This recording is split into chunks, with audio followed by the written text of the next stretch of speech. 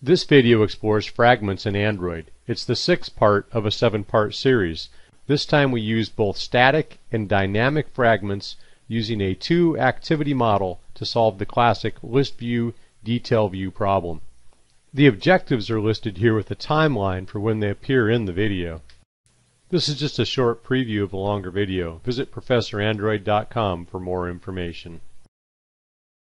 So now we're going to take a look at solving this a third time using a combination of static fragments and dynamic fragments, using our understanding that we've gained so far about fragments and how they behave to create perhaps the best version of this that we can.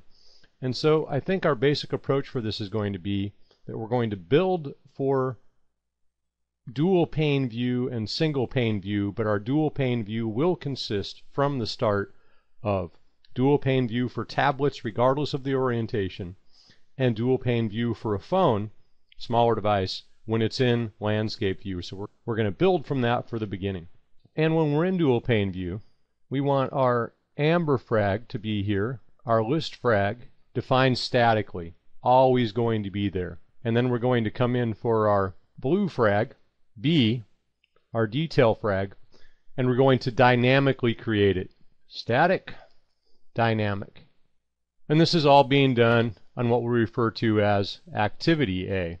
Then when we're in single pane mode, which is only going to happen when we're on a phone in portrait view, we're going to have the approach of having activity A that contains fragment A, same fragment A we discussed above. And then we're going to take the approach that when we need to see the detail view, we're going to create an activity B that contains fragment B, also dynamically created like above.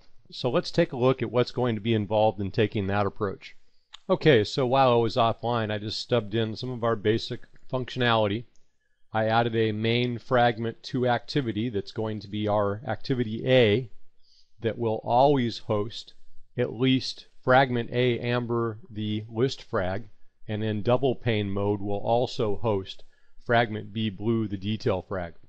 Then I've also added another class called detail fragment to activity that only comes into play when we're on single pane mode, and main fragment to activity will launch detail fragment to activity when we're in single pane mode, and detail fragment to activity will host fragment B blue, the detail frag.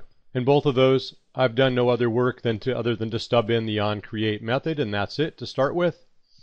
And then of course I've gone down to the manifest file and added in both of those activities as required so we can actually call them, and giving them appropriate titles that we can see when we're running the application.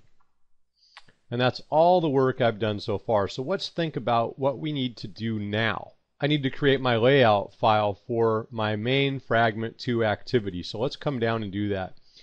And of course we'll need to make 3 of those layout files, one for layout large, layout land, and the default layout, which is our single pane. And it's going to be very much like our static fragment single activity layout. So to start with, I'm just going to Control A, Control C, so I don't have to start from scratch, and come into the large folder and say, let's take a new Android XML file and give that the name of main underscore fragment underscore layout underscore activity. And then we just want to paste that static fragment single one over the top of it because they're going to be so much near the same. And again, for both the layout large and layout land, we want to statically define one fragment and give a point of attachment in our UI to dynamically create and attach another. And so all I'm going to do is say, well, what I really want here instead of another fragment is a frame layout to be able to attach my dynamically created fragment.